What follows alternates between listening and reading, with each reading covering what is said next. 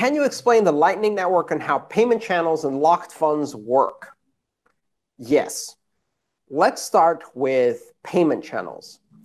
What payment channels are transactions on the Bitcoin network that lock funds into a 2 of 2 multi-signature address.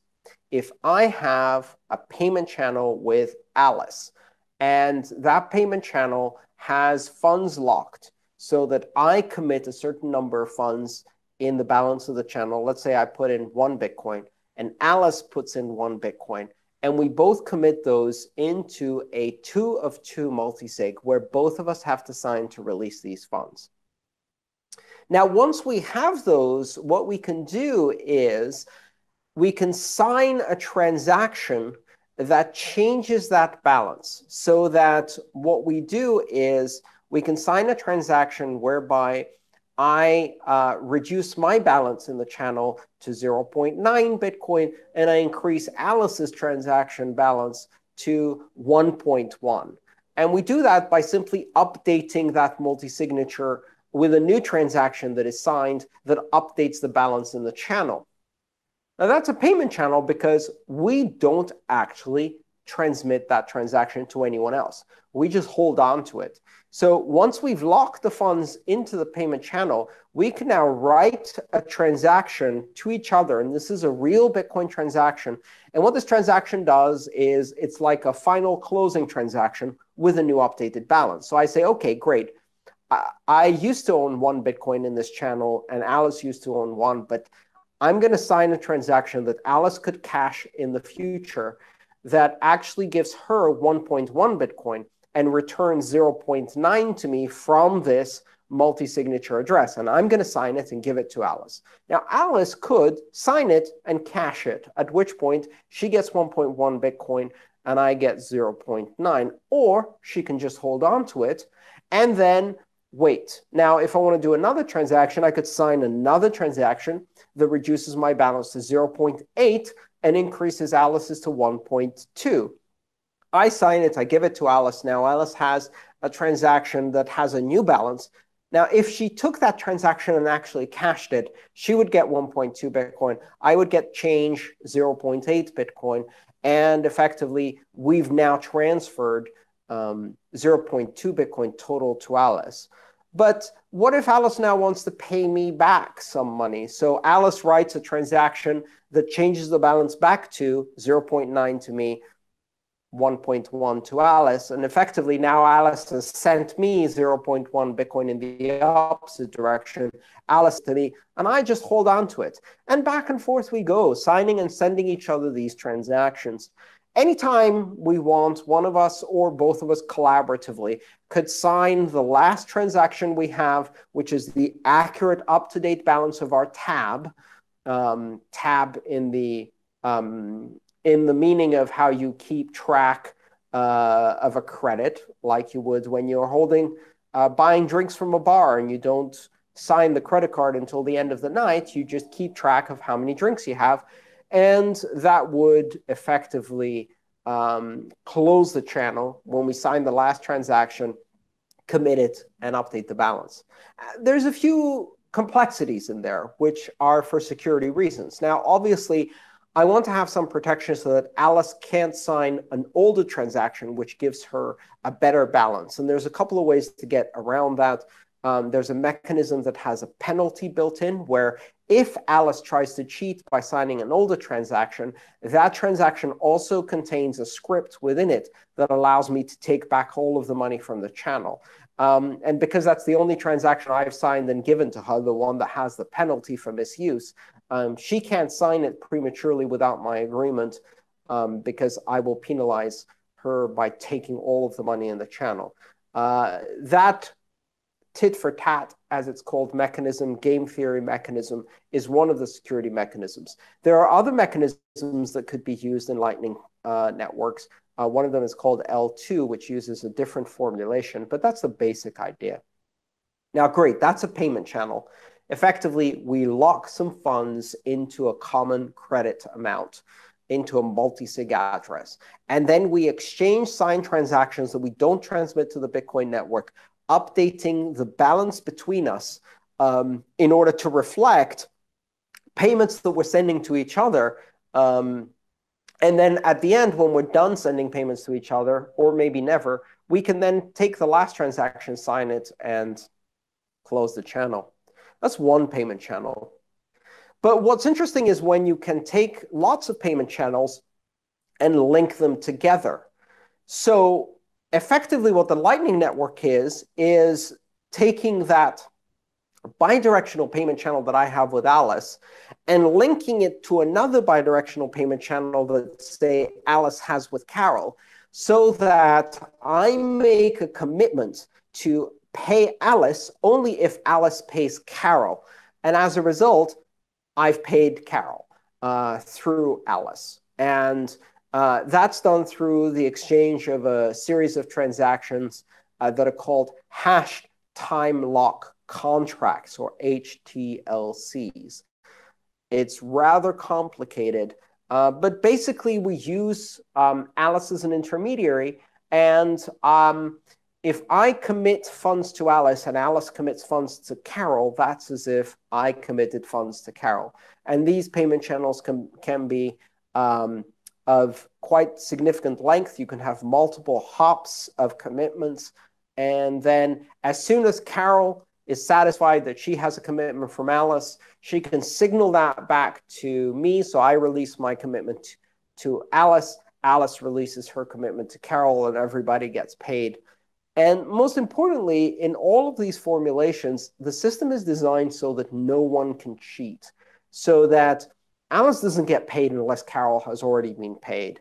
So it's only once her commitment to Carol has been made that my commitment to her will be made. And that way, we have security. We don't have to trust each other. And if anybody disappears from the network, we can all get refunds of all of the funds that we've locked up into these commitments. And of course, because this isn't transmitted to the Bitcoin network, even though it is a Bitcoin transaction, the only time you use it as a live Bitcoin transaction on the network is if there is a breakdown in the channel whereby somebody disappears, or somebody tries to cheat. And then you take the last valid transaction you have and you send that to the Bitcoin network. It's a valid Bitcoin transaction. And that way you get your money back, or you punish the cheater, or you close the channel and you can't be cheated. So effectively, you're using the Bitcoin blockchain to provide the security. And you're using the Bitcoin blockchain to be almost like a court. And just like you don't take every contract you ever made to court. You only take a contract to court if there's been an attempt to cheat you. In Lightning Network, the vast majority, hundreds of thousands of transactions can happen without any problems, because everybody knows that if they attempt to cheat, if they disappear from the network, or if anything goes wrong in the Lightning channel, any one of the participants can take one of these already signed valid Bitcoin transactions, cash it in the court of the Bitcoin blockchain, and become whole. And if you know that someone can cash this transaction if you cheat, you don't cheat, especially if there's a penalty included in the transaction that will cost you. So that's how Lightning Network works. There's another question, which is Lightning Network a sidechain? And the answer is no, it's not a sidechain. Lightning Network is an overlay network. It's basically a series of smart contracts that operate within Bitcoin that allow you to do hundreds and hundreds of thousands of offline transactions that nobody sees other than you and the other recipient, in a way that's very, very private, very, very fast, with very, very low cost. And the capacity of the Bitcoin network is only used to open and close channels, which doesn't need to happen very often. And therefore, you can scale the core Bitcoin blockchain to a much greater degree. It's only used as the judge. Do these payment channels face scaling problems if they're heavily loaded with transactions?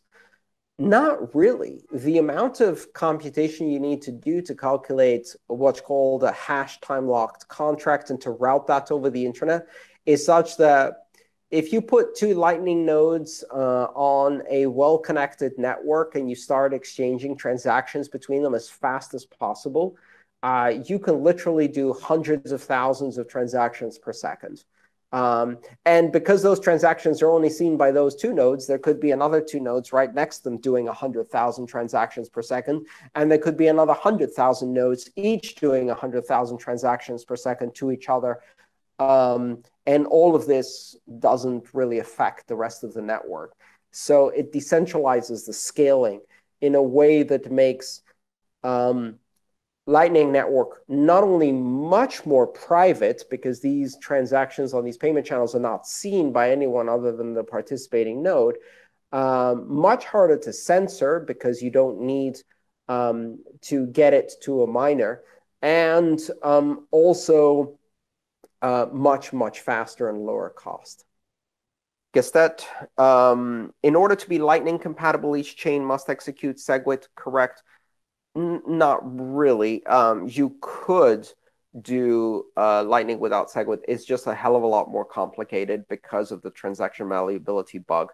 Both chains have to have a transaction malleability fix. It doesn't have to be SegWit, however. It could be a different transaction malleability fix. But it's very, very difficult to implement Lightning securely on a chain that has a transaction malleability problem, and that needs to be fixed. SegWit fixes it on Bitcoin, and Litecoin, on another chain, you might have a different fix, and that would make it possible. Is Lightning Network also for altcoins? That's a great, great question. Yes, Lightning Network can run on any blockchain system that has certain fundamental capabilities. It must have the ability to do multisig. It must have the ability to do time locks. And if it has the ability to do those two things, you can probably set up a Lightning node that's in compliance with the current Lightning Network specifications, which are called BOLT, Basics of Lightning Transactions, BOLT. And the BOLT specifications are not specific to Bitcoin. In fact, already the Lightning Network operates on both Bitcoin and Litecoin simultaneously. Here's the really amazing thing. You can send a Lightning payment in Bitcoin, have it transmitted across the Lightning Network, have a node, intermediate node somewhere in the middle, simply exchange it, so that one payment channel comes in on Bitcoin, the other payment channel through that node goes out on, say, Litecoin, and the recipient gets Litecoin, you sent Bitcoin. Effectively, Lightning Network is not just portable to other blockchains, but it can run multiple currencies simultaneously, where even a single payment can involve exchanging for other currencies, and not just once. You could exchange 3 different currencies in a single payment and route them across the Lightning Network. Who keeps Lightning nodes? I'm running a Lightning node. You can run a Lightning node. The requirements to run a Lightning node are fairly light. In fact, if you're already running a Bitcoin node, adding a Lightning node to it is very, very easy. It takes very few additional resources. And the incentives are that if you decide to route payments, you make a tiny, tiny fee for each payment you route. If you run a Lightning node full time, you'll probably make a few cents per month. It's very, very cheap, but also it's very, very easy to run.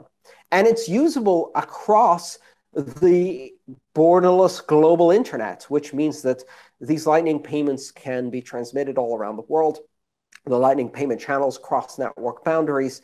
There's no limitation as to where geographically a Lightning node can be, and a payment can be routed globally in a matter of seconds or even milliseconds across the internet. Finally, at this stage, fascinating things about Lightning is we're beginning to track and look at the size of the Lightning Network growing. So as nodes are added, they advertise their presence, and they advertise the channels they have open, and they advertise how much capacity those channels have. But some nodes don't advertise their presence, and some nodes don't advertise their channels to anyone other than the other part of that channel. So you can have kind of secret channels on Lightning. The bigger the Lightning network gets, the harder it is for us to see how big it is. It becomes more and more invisible. And because on the Lightning network, all transactions are routed, encrypted through this onion routed topology, where each node doesn't know where the payment is coming or where it's going.